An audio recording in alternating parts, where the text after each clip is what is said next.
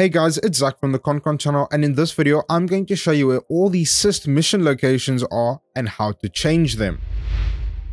Now, I've been getting this question quite a lot recently on how to change the Cyst missions when you do not have the ones you want to obviously play in available. So as you can see, I have Sword Dance, I have Slayer, and then I have Aerial Ace.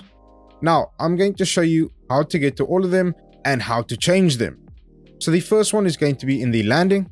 Now I'm quickly going to just speed up where to go, but it's not very far from here. So once you get to this part right over here, just before you have to jump up, you'll see that there is going to be a bird. Now before you continue, you actually need to go up to the bird and you need to activate the alternative cyst. So at the moment, the current cyst that we have here in this location is called Sword Dance.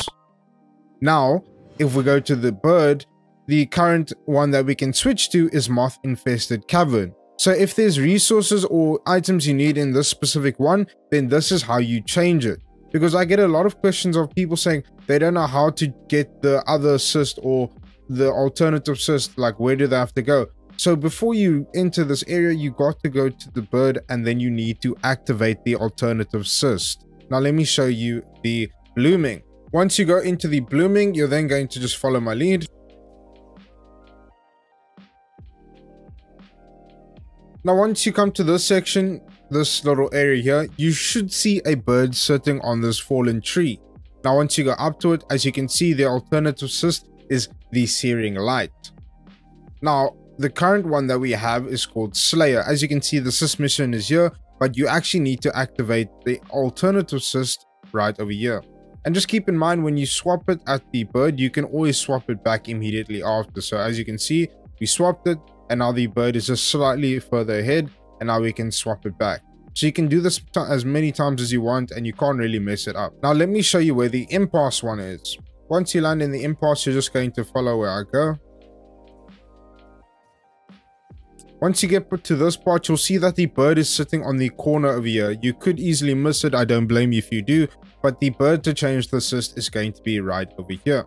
So obviously you can see once we activate it, the bird should change locations and now it's just going to be right here behind me. That is how simple it is, guys. If you are struggling to get the cyst that you're looking for, make sure you complete the Alone in the Dark quest so that once you've completed it, you can always switch them whenever you want.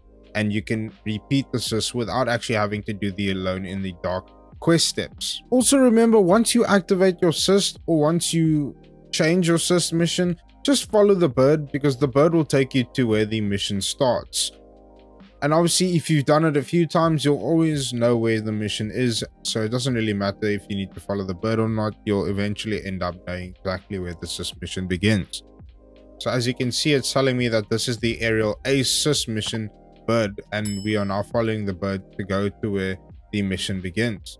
It's been Zach from the Concon channel. I hope this guide helps you out and hopefully now you know how to change your cyst missions, and thank you so much for watching.